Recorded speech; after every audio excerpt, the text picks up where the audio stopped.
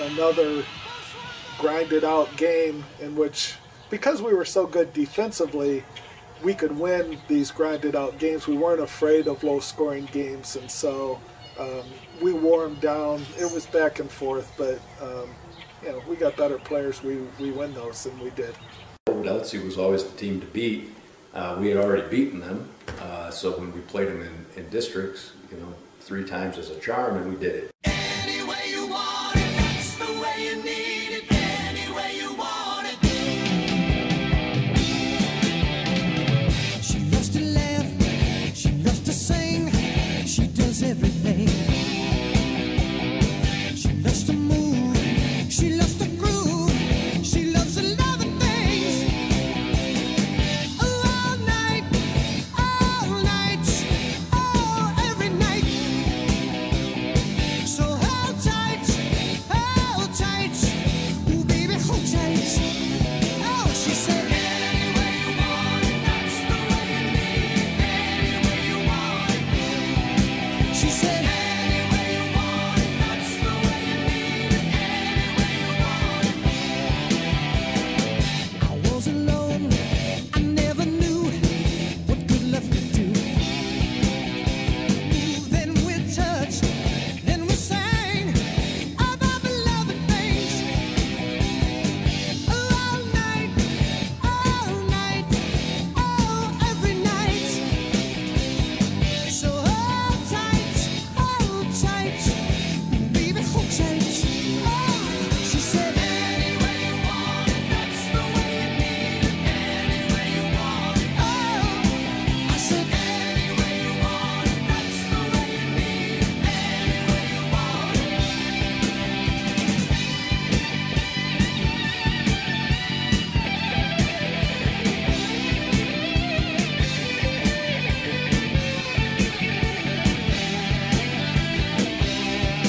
She said,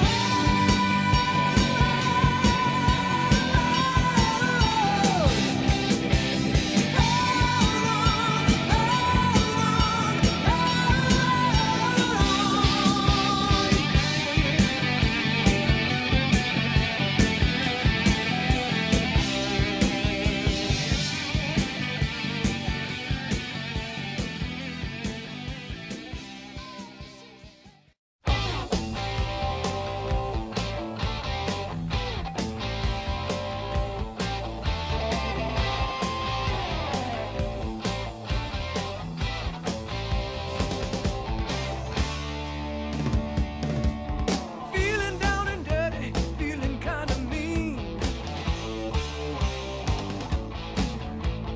I've been from one to another extreme. This time I had a good time, ain't got time to wait. I wanna stick around till I can't see straight. Fill my eyes with that double vision. No disguise.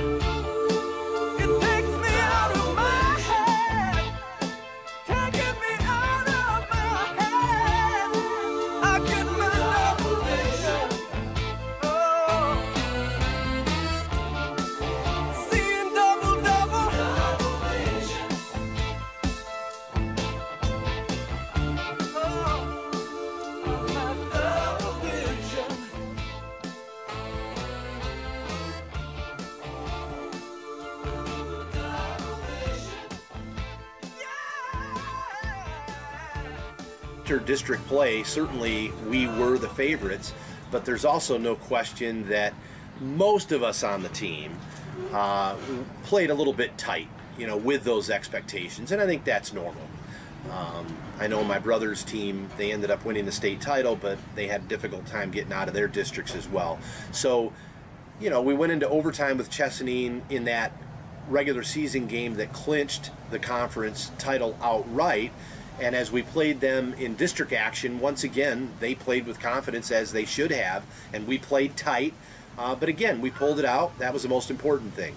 Crazy on the Chesaning stuff. I mean, they had a terrible record, I believe, and 2 of the 3 times that they played right with us, the championship game, and then this one,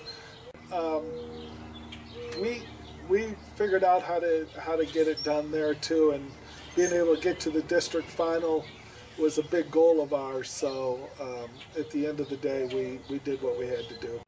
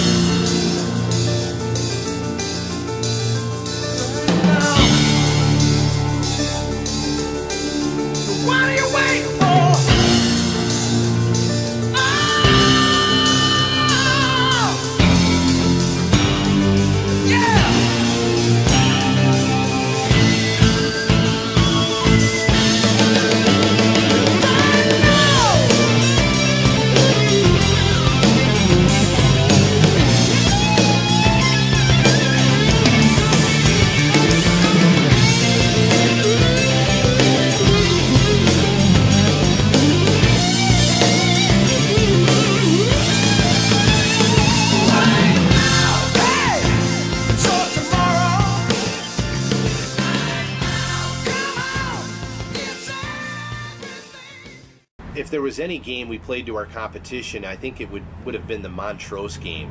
Because typically when we would play a team that was new to us, we would come out and play lights out, or at least play more relaxed. And I'm just not sure what happened in that game. I think because of the fact that we knew that this was for all the marbles in district is probably why we came out a little tight.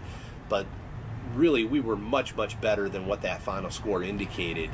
And but we just played, if there was a game we played down to our competition, it certainly would have been that one.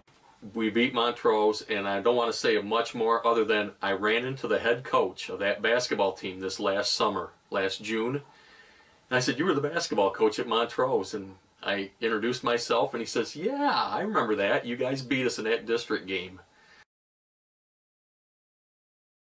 And I mean, Montrose, who the heck was Montrose? It was a really special win. Montrose, I mean, we had never played Montrose before. And I mean, Montrose, who the heck was Montrose? It was a really special win. Montrose really didn't have the best game. We weren't the best versions of ourselves that game, but we still ended up getting by. And it was a pretty special district, championship in our own gym. Montrose is weird because we had never played Montrose. I think they had an average record too. They had one guy who I ended up being friends with for a long time, Scott Taylor, who was one of their better players, and then Ricky Player and Jimmy Hodge. But that was like walk it up and shoot a brick, walk it up and shoot a brick. I mean, again, we had the ability to play down to our competition, and we sure did there. And I think we were ahead the whole game, or most of the game, but never by too much to where we could relax. Just ugliness. But it's our first district championship. Everybody's excited. We had a full house there too. It was at Corunna, and it was great to win another trophy. I mean, Montrose, who the heck was Montrose? That was a really, really cool day. I mean, we traveled a long way to get to the regional game, and it was obviously a Tuesday night or something like that. And I remember 2 games were going on, and I remember walking into that gymnasium, and it was a very big gymnasium, and definitely had butterflies. Really excited that we were there. There was a couple fan buses. We had a great turnout, and it was so exciting to go into that game.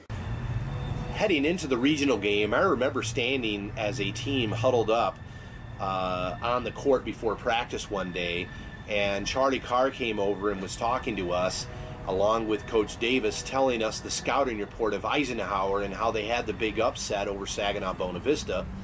And they were mentioning how quick the Eisenhower guards were, this Tony Jessup.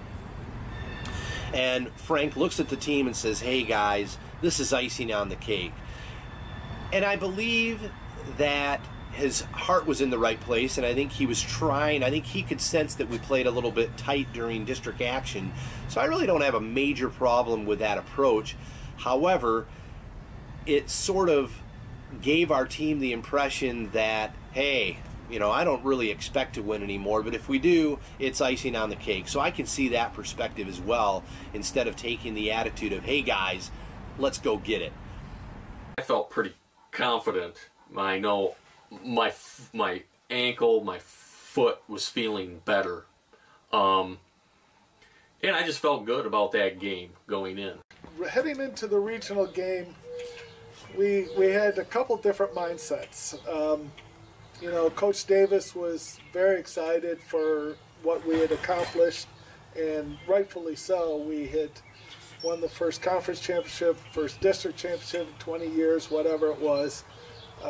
So it's a place that Corunna's never been before, at least in our lifetime. So we didn't know what to expect.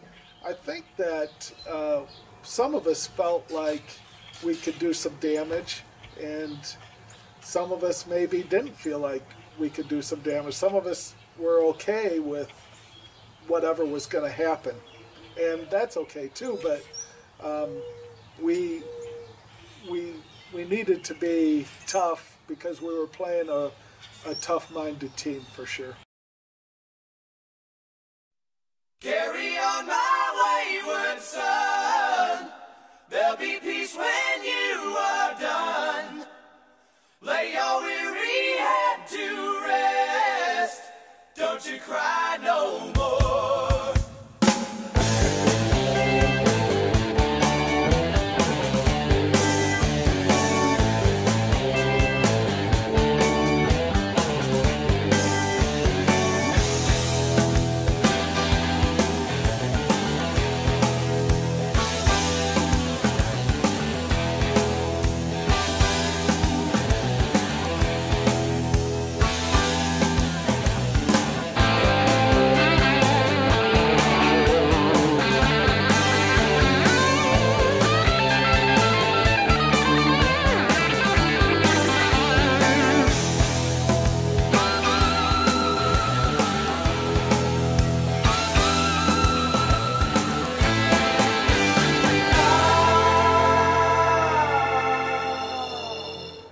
Once I rose above the noise and confusion, just to get a glimpse beyond this illusion.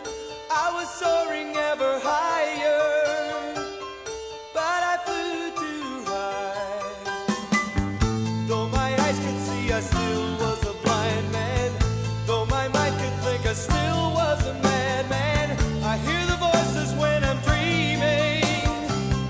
I can hear them say, carry on my wayward son. There'll be peace when you are done. Lay your weary head to rest. Don't you cry no more.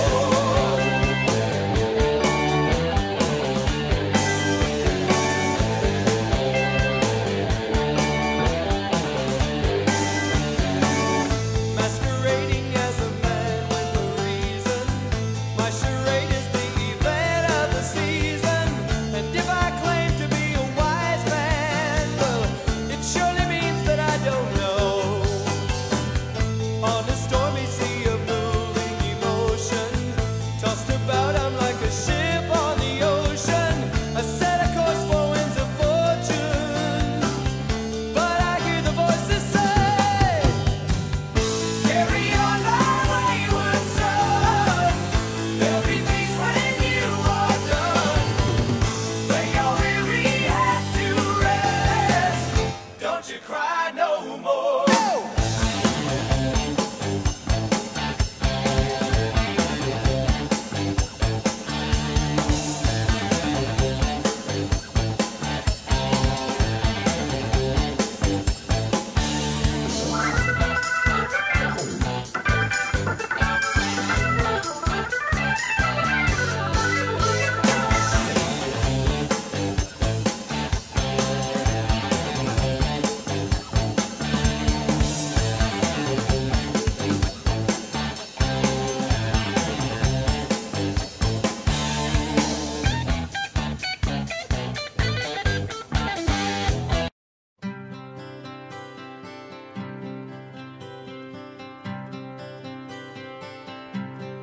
It's a heartache, nothing but a heartache. Hits you when it's too late, hits you when you're down. It's a fool's game, nothing but a fool's game. Standing in the cold rain, feeling like a clown. It's a heartache, nothing but a heartache. Love until your arms break.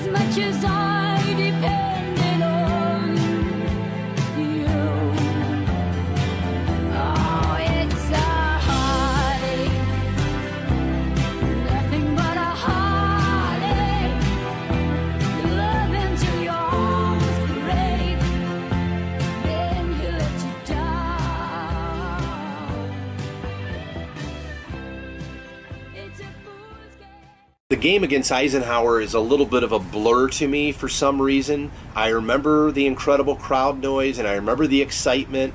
I personally, as a guard on the team, I played a little bit uptight. I was never counted on to score a whole lot, but you know, I played good solid defense, but I absolutely remember that in the first part of that game we came out on fire, specifically Phil Anise, and every time he scored the crowd just went crazy, and I really felt at that point in the game, wow, we're going to do this, we're going to win this game.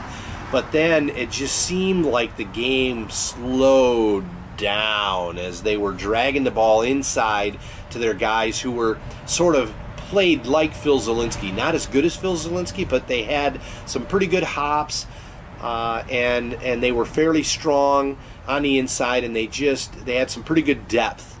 They had several guys that were like 6'4" that really crashed the boards hard, and they ended up getting our big guys in foul trouble. And I just remember just methodically they came back, 2 here, a 3-point there, a 3-point play here and there, and before you know it, they were right with us, and it just seemed like all the momentum went to them. And so, you know, for us to start off the game as well as we did, and then to see that momentum slip away, we could just not come back. And of course the fouls were starting to add up, and so you add it all up, and it was a perfect recipe for us to lose down the stretch, and that's what happened. And of course the score is not indicative of how close that game was, because they tacked on at least 10 extra points at the end of the game with free throws as we were forced to foul them. But it was really quite a devastating way to end the season, knowing how successful we were in the first half. And then it was even more disappointing in a sense to learn how far they ended up advancing after they beat us. To this day, I'm upset. I really feel like we should have won the game. If I recall, we were up at like 12 at halftime, maybe more. I just know that they end up in the state finals. You know, I'm still pissed off because we should have been in the state finals, and I feel that way even though it's been like 40 years, but I just really feel that way. I think we had that good a team, and we had the other kind of upsets going on that we could have been there. But, you know, I can't change history now. You know, we were in that game, and I don't think we had our best game as a team. We had a couple guys that just stepped up like they always do. You know, Phil Anise being one of those guys. He had a great game in that game. But we fell short, and it hurt. After losing to Eisenhower, and then we watched their run to the title game, it just didn't sit well. Sickens me to this day, knowing the fact that we had them down 15 at half. Should have beat them. If we play them today, we would beat them. And they go to a title game, it just doesn't sit well. 40 years later, still doesn't sit well. Eisenhower game was really exciting too, because we were playing in Bay City. It was right down the road from Sion. They had a huge crowd. We brought a lot of people. I still remember pregame warm-ups. Our warm-ups, or everybody was like buzzing because we looked like bees. We had some crazy looking warm-ups on. But I remember the start of the game, it was loud. We couldn't hear anything, and we put it to them pretty early, and we had them. It was really an exciting contest. At the end of the game, we led through 3 quarters. We were ahead by as many as 15 points, and I just think our inexperience of being in that situation kind of hurt us. I think we let the pressure of the situation get to us, and Jeff and I ended up fouling out. It kind of got away from us, but the score is definitely not indicative of how close the game was. It was, for most of the game, we were either ahead or tied, and so I think they finally went ahead midway through the 4th quarter and then got away from us at the end. But, you know, in retrospect, it was such a great season. We just felt like, after watching everything play out, that things could have been different for us after that game or during that game.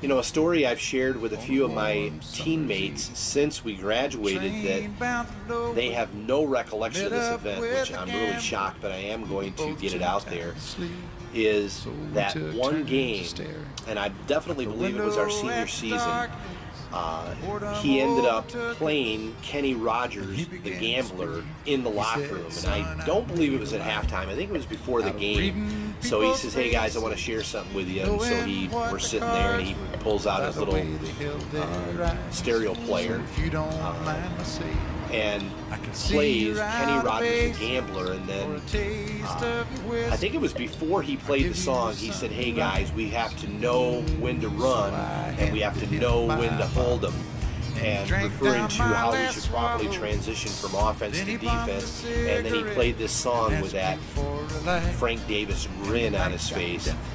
And to me, that was a funny memory, but a few of the guys I talked to have zero memory of that, so maybe that was something I had a dream of. I have no idea. You got to know when to hold up, know when to fold up, know when to walk away, and know when to run. You never count your money when you're sitting at the table. There'll be time enough for counting when the dealing's done. Frank Davis is probably one of the best three men that I know besides my dad. There was a fourth grade teacher, John Paradise, who made an impact on my life. Frank Davis is another one who made an impact on my life. In the classroom as well. I wasn't a good student.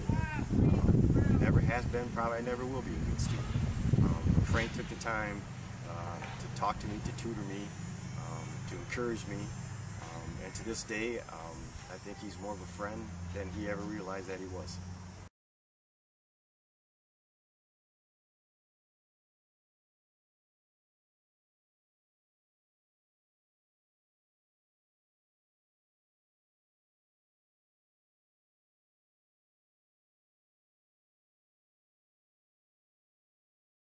Mishler was their Chesapeake's best football player. They were crappy too, and it just was. Mishler was talking a lot of crap to Pete, so he went in for a layup, and I remember Pete just took him all the way into the wall.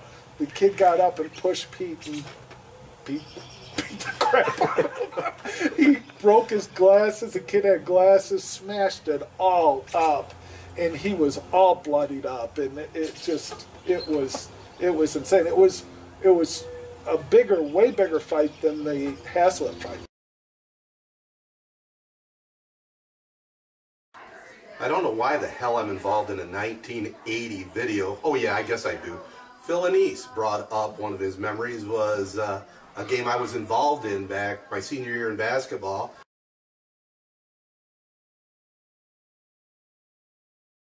I guess it was quite memorable because it led to an all-out brawl. Fans got in the action. To set the stage a little bit, we were beating Haslett, and this kid that I was covering, his name was Steve Wren, and about 3 times in a row down the court, he would give me an elbow, and he was hitting me kind of in the ribs and the upper arm.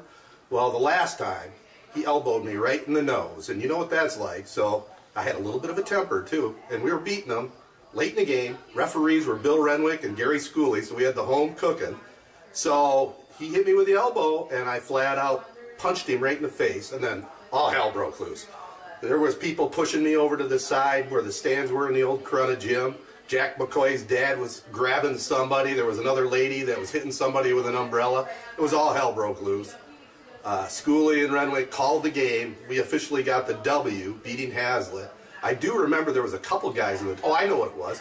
Ernie Snook, our coach, that great coach we had, he made sure Mike Valasek didn't get into the middle of the fracas. He wanted to protect his star player, but some of the guys like Randy Termier, Mike Lesovich, they came out there and were laying some haymakers. So it was quite memorable. Wasn't part of 1980, but I will say this. You guys had a great team and really set the foundation for Corunna becoming a basketball school for quite a while.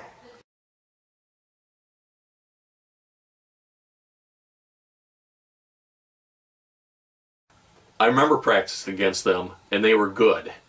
You know, they weren't varsity caliber, obviously, but they were good. I also remember Zielinski because I remember him boxing me out, and I'm going, holy cow, I got kids at varsity kids that don't box me out like that. The scrimmage. I always hear about the scrimmage. My memory of it fades. I don't know. I hear a lot of different stories about it, who won, what was going on, but I do remember it, and I don't know. I can't remember a lot of the guard play and stuff, but if Anise was there, I'm sure he was jawing the whole time. But I think the toughest part of the scrimmage for me was playing against Rowley. And I think I spent the whole thing, the whole scrimmage, just trying to keep him from elbowing my face. I remember you guys were strong, and, you know, we were freshmen, and that's really what I remember. I don't know who won. I just remember it was a tough scrimmage, and that's about my memory of it. But, boy, there's a lot of things about your team I remember. It was our introduction to Corunna basketball, and the final game was something else to watch. And I remember Anise lighting it up, and I remember how aggressive you guys were with Eisenhower's duo of guards. I don't even care what Eisenhower did after that. It was something to see. And, you know, you never know where your team was going to be or how they were going to play in the future or my career. But when I saw that game, I said to myself, I want that.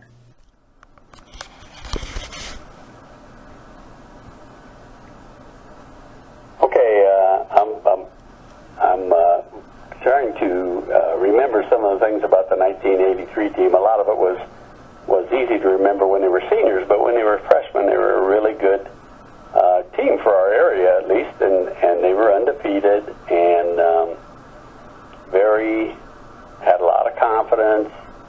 And of course, John Patel was the kind of ringleader, so to speak. He after being undefeated, he of course was checking all the papers and see what every other freshman team in the area was like. And Flint Beecher was undefeated also at that time, and he was convinced we should play Flint Beecher because we should beat Flint Beecher so we'd be the best team, you know, in the area. And I think he even tried to get whoever was the AD then, I can't remember if it was Duff or who was the AD in 80. But anyway, he was, and John was also in charge, I think, of how they went onto the floor.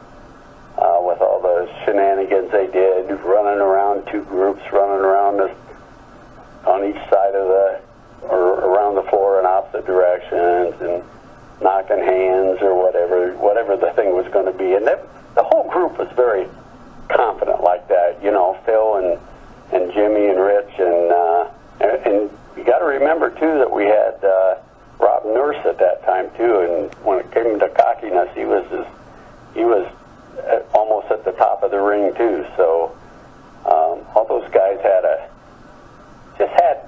something like that, something special that they just they didn't think they could be beat as a group. I think they all thought they had some talent, but they just all felt that together as a group they couldn't be beat. And you know, they were talented. They were cocky, but they were talented. They backed up most of what they said, and the biggest problem with them was keeping them, you know, in the lower stratosphere. They were so high playing, you know, they were playing good basketball, and they thought they could beat anybody. I think if you told them they could schedule the Pistons, they probably would mark it on their calendar. That would be what they wanted to do. So it was just, you know, the whole group, and you know, I could name all those guys. They were great players. I don't think, I was trying to think if Brian Oskowski was there then, but I don't think he was, as a freshman, was there. I think he came in later. But yeah, great bunch of kids, great confidence, and of course they were ready to take on the varsity. They thought they were varsity material even as freshmen. So that's kind of what led into the scrimmage, and you know, that's just the way that group was. My memory of scrimmaging against the 83 team was that Charlie Carr came over and talked to Davis, and Davis had that little smirk of his, and he said, "Hey guys, you know, the freshman team, they want to scrimmage us. And I believe that they scrimmaged our second team at first, and it's not like they dominated them, but they definitely, I think if they put a scoreboard up, I think they won, if I'm not mistaken. And so I believe we were, you know, saying to Frank, Coach Davis, come on, let us play against these guys. And certainly there's no question that we, again, if they threw a scoreboard up, there's no doubt that we beat them and beat them quite handily. But my takeaway from the scrimmage at that time, and of course now you have the ability to look back in hindsight, see the fact that they were a state championship caliber team as well, that they definitely fared quite well, considering that they were freshmen playing against not just a varsity team, but a very good varsity team. And as far as what I remember about the AD team,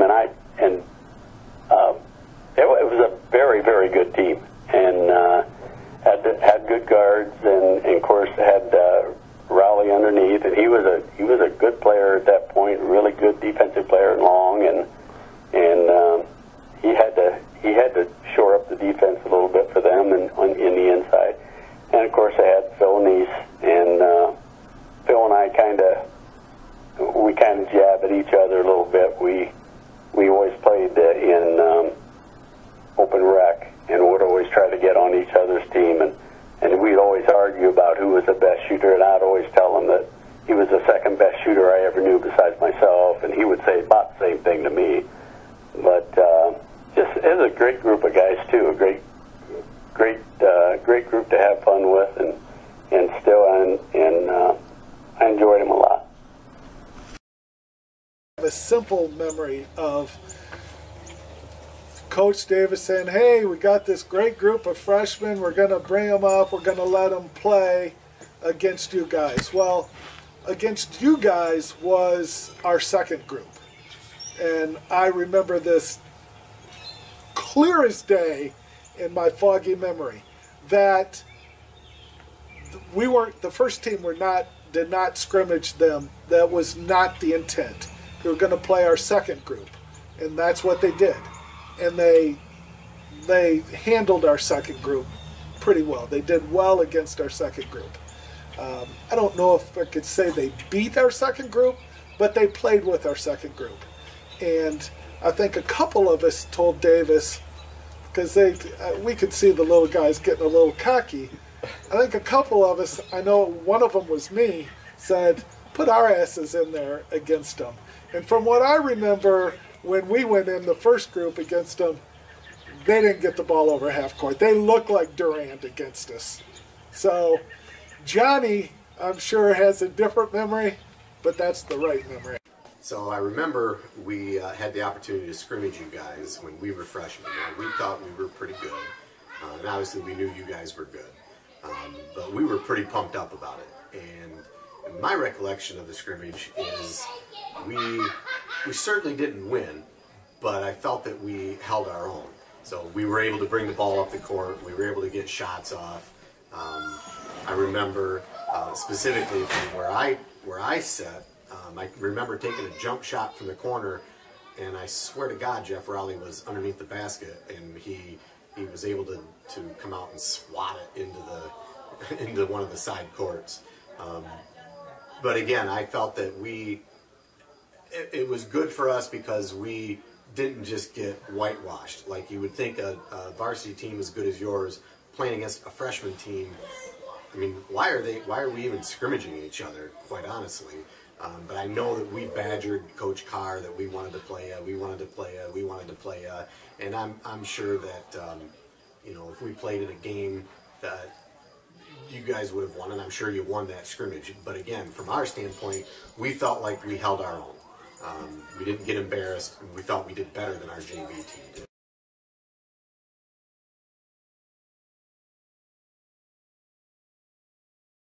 Remember the bus rides, because weren't the cheerleaders with us? And so we had a lot of friends, the cheerleaders, and it was like who could sit closest to the cheerleaders. I know George and Jimmy were always the most social with the cheerleaders, so the rest of us acted stupid trying to get to Bullet Creek, you might as well take a canoe up a creek. And, you know, in Elma, I remember going to Elma. Of course, this year we got a lot of snow, but I remember going by Elma a few times. Man, that might have been in our senior year, where they had the big snowstorm. I think that was the storm of '78, and all the trees were snapped off on the expressway between Ithaca and Elma. But it was, those are a couple trips I remember.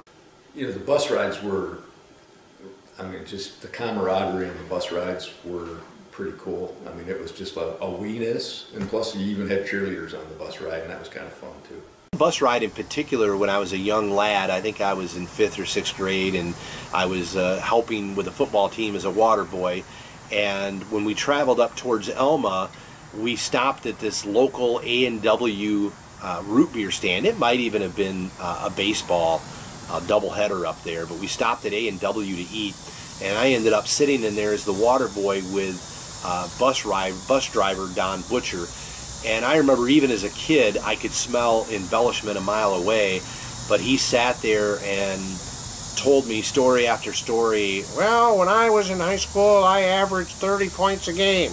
Well, when I ran the football, most of the time when I got my hands on it, I scored a touchdown. The handheld games had just recently come out, and so I remember some of the guys that grew up with a little bit of money, they would be, you know, we'd be a little bit envious that they would be playing their little electronic games on the bus ride, and every once in a while they would share the game with some other players, and so I remember that. The bus rides were fun to me because there was a lot of camaraderie. I mean, you spend a lot of time with these fellow athletes, and the bus ride was no different.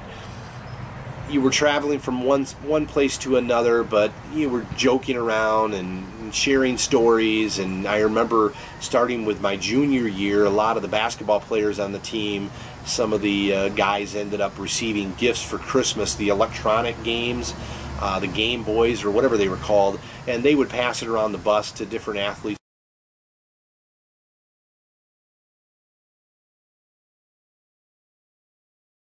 One day during practice, Austin, for some reason I'm drawing a blank on his first name, who was, this is when I was a junior, he said, "Hey guys, you got to come into the bathroom and see this."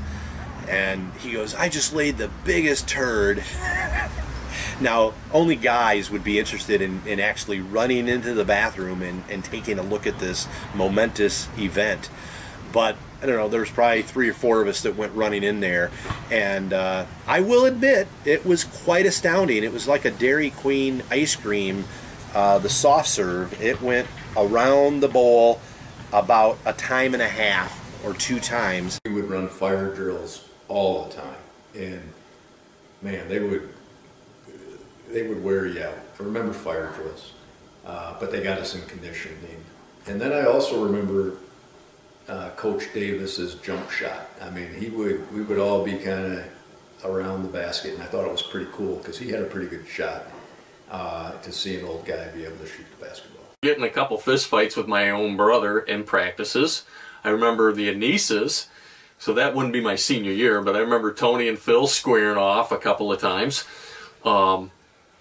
You know, the other thing I remember, I felt we ran a lot, you know, and we needed to, because we played pretty darn good defense, and we were in that zone, and you had to move your feet to cover places, and we ran a lot.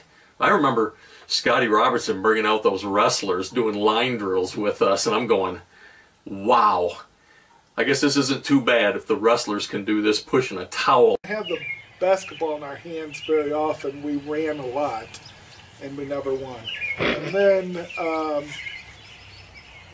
our senior year, I remember irritating Coach Davis so much when I was hurt.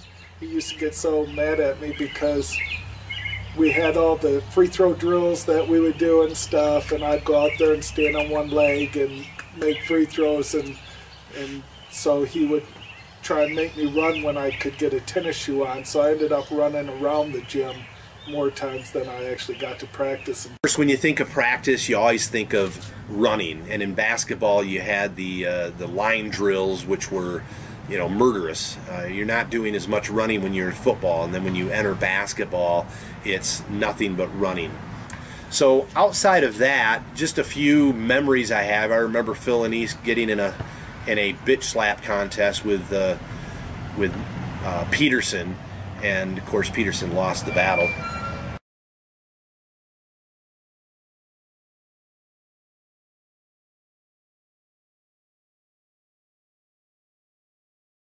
My favorite gyms, I can tell you the gym I couldn't stand playing in, and I scored a lot there, was St. John's.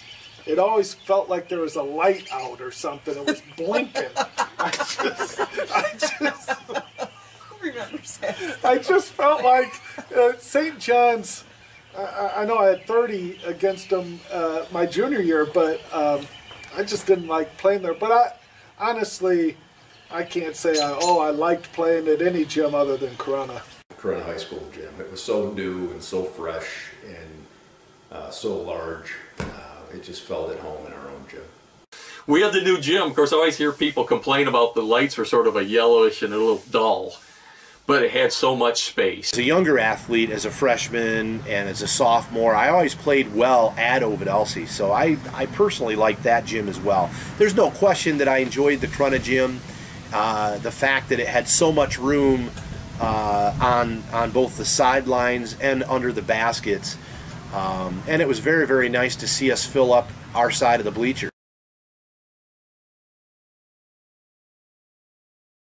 I think as the 1980 season went on, the fans got a little bit more into it, and I think even the fan base, even the students, realized that we had something special going on that year with what we were doing and how we were doing it. And there were nothing,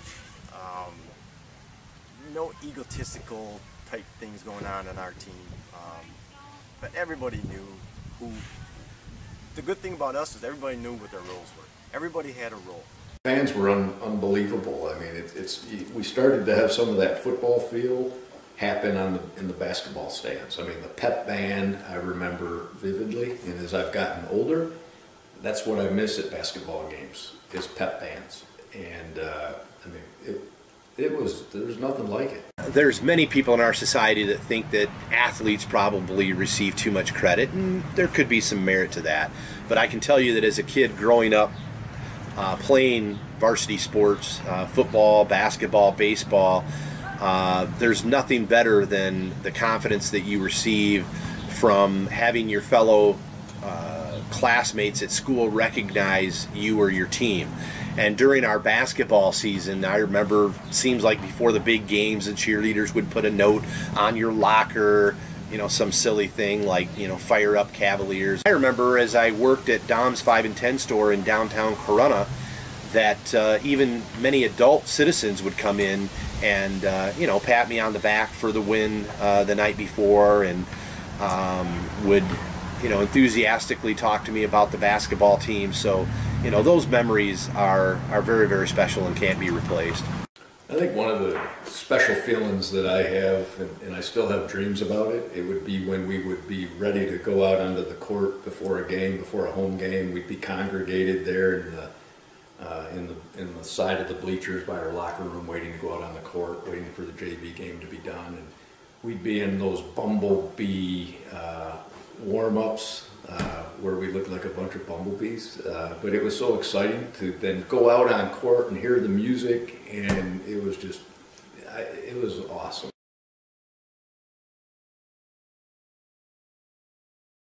I remember it was the first time going to Corunna games and now playing in Corunna games where we consistently packed that big gym.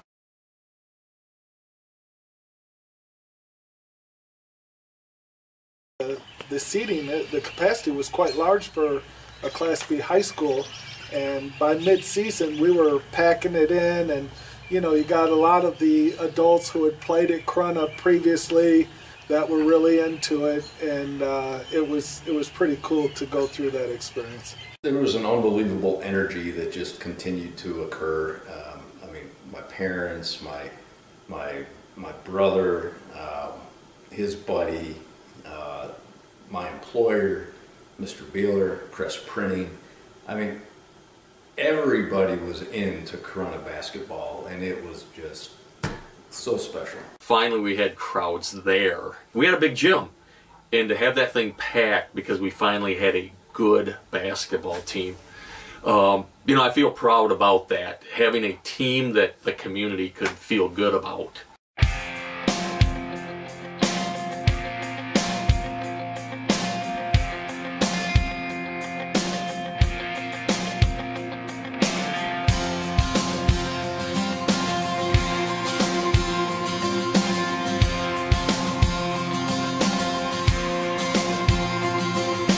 Jack and Diane painted a picture of my life and my dreams.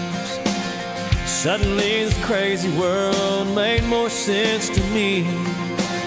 Well, I heard it today and I couldn't help but sing along, 'cause every time I hear that song, and I go back to a two-tone short bed Chevy, driving my first love out to the levee, living life with no sense of time.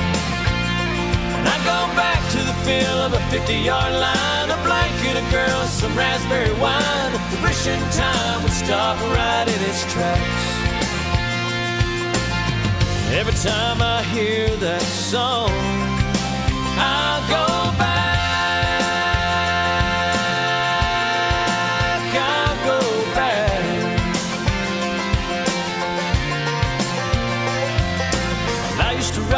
All night long to keep on rocking me, baby. At frat parties, college bars, just trying to impress the ladies. Well, I heard it today and I couldn't help but sing along, 'cause every time I hear that song, and I go back to the smell of an old gym floor and the taste of salt on a Carolina shore after graduation and drinking goodbye to friends. And I go back to watching summer fade to fall, growing up too fast and I do recall, wishing time would stop right in its tracks. Every time I hear that song, I'll go back, I'll go back.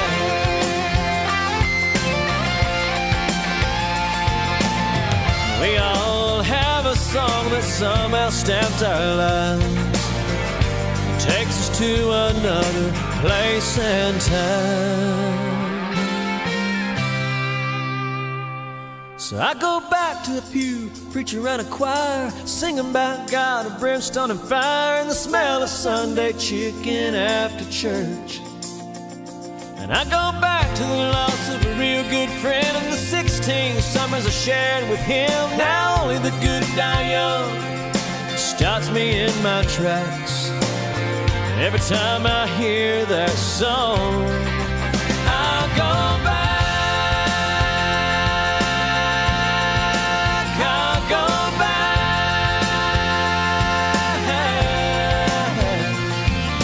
to the feel of a 50-yard line, a blanket, a girl, some raspberry wine. I'll go back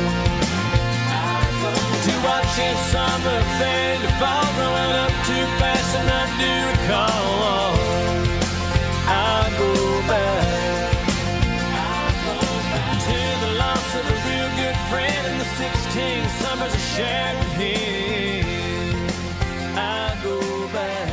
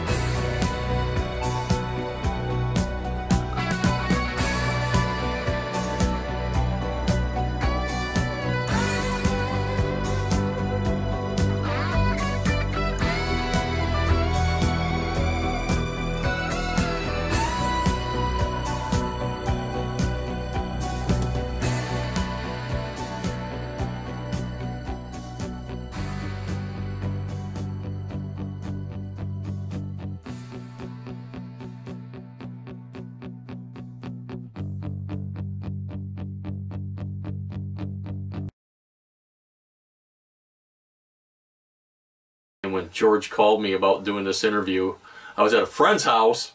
We were looking something up on YouTube.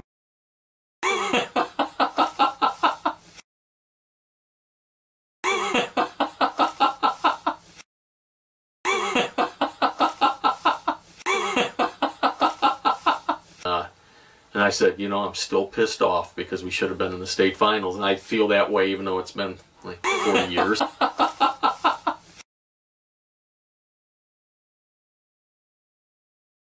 I fouled out in the third quarter. I had 6 points. Probably had 0 rebounds. We just were not very good. We just weren't a very good team. I remember driving in for a layup, and I kicked the ball, and it hit the wall and came back and hit me in the face. I mean, I could not That was function. a very, very special Friday night.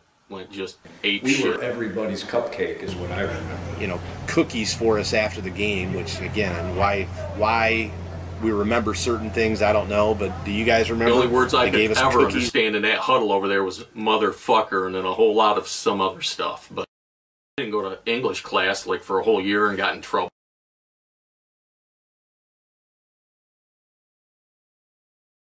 I remember Jim. I remember him always slapping, and he always was one of those irritants. No memories, George. No memory. I remember Phil, you know. The only weakness that Phil and East had was When I was in high humility. school, I averaged 30 points a game. Well, when I ran the football, most of the time when I got my hands on it, I scored a touchdown. George was unbelievable. George, to shoot the old two-handed set shot. Very smart, but a different kind of person. Do you want to tell us on camera why you're jealous that I was Big Mac? George was always available to us. And speaking of Vietnam, I think I'm getting bombed.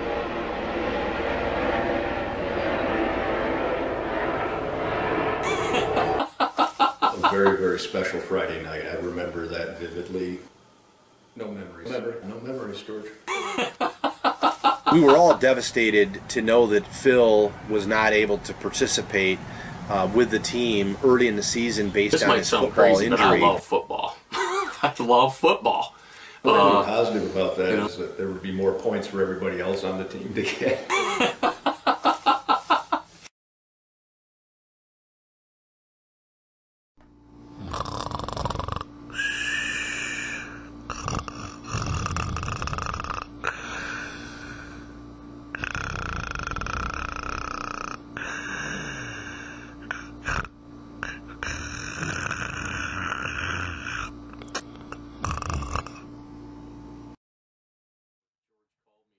This interview, I was at a friend's house.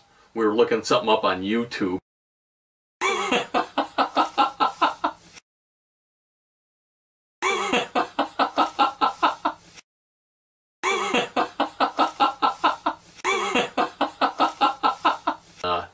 And I said, you know, I'm still pissed off because we should have been in the state finals. And I feel that way even though it's been like 40 years.